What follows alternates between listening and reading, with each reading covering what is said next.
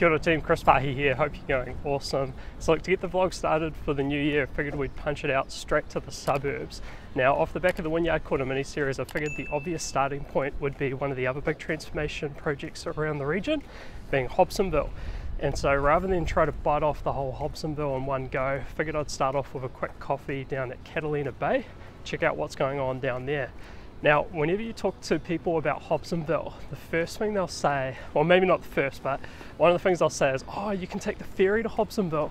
So we're going to do that as well. So up nice and early, shooting off to the ferry building, so let's get into it.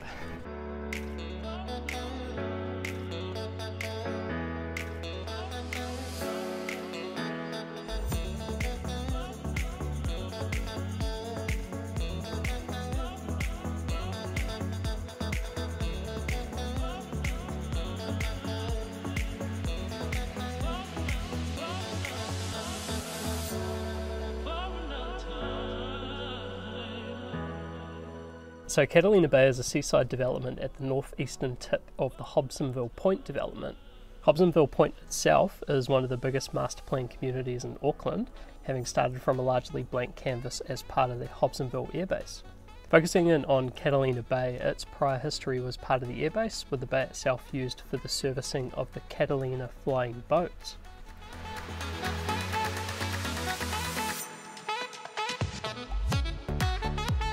The Catalina Bay development was set up to provide a seaside hub for the community, and alongside the ferry service there's a bunch of eateries, some office spaces and plans for some future development.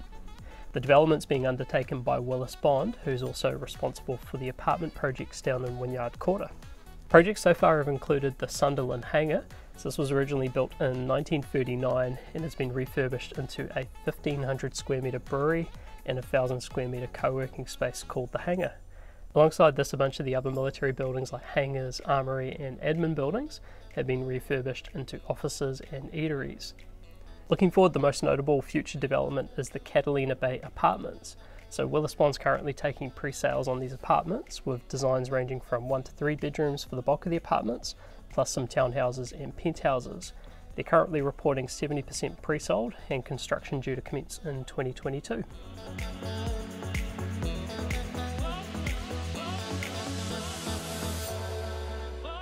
Alright team, so I'm down at Fabric Cafe at Catalina Bay.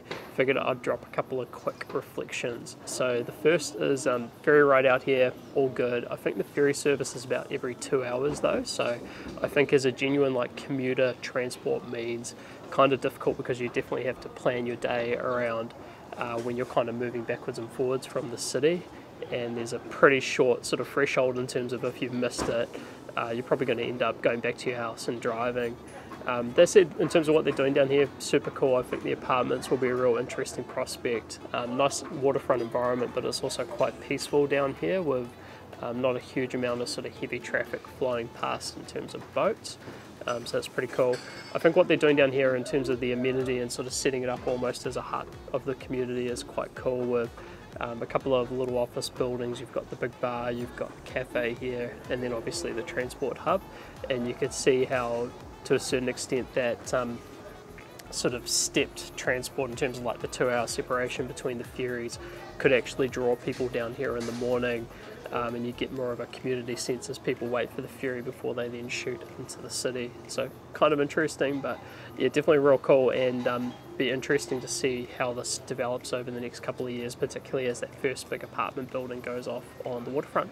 One of the cool things that they've done down here in terms of seeding this initial waterfront development is that they've reused a number of the existing buildings. And so the big hangar building, which they've reused, pressureless Fabric Cafe building was original, plus some of the offices houses up on the hill. And so rather than just going for the scorched earth approach of bowling everything and developing shiny new buildings, they've reused these spaces, which I think adds a really nice character to the area. And it's interesting because quite often the development feasibility in terms of reusing existing buildings can be quite tough, and people will just look at it and say, actually, for what it's worth, we might as well just develop new. But I think what that does miss is the ability to create that sense of time to an area, which is something that you do get from reusing existing buildings. Alright team, so we'll wrap up here. From here, what am I doing? I'm basically waiting for my ferry. What I'll actually do is I'll pop up into Hobsonville and just have a bit of a walk around and scout out those neighbourhoods for maybe some future vlogs. With that said, we'll wrap it up here and we'll see you later. See you, bye.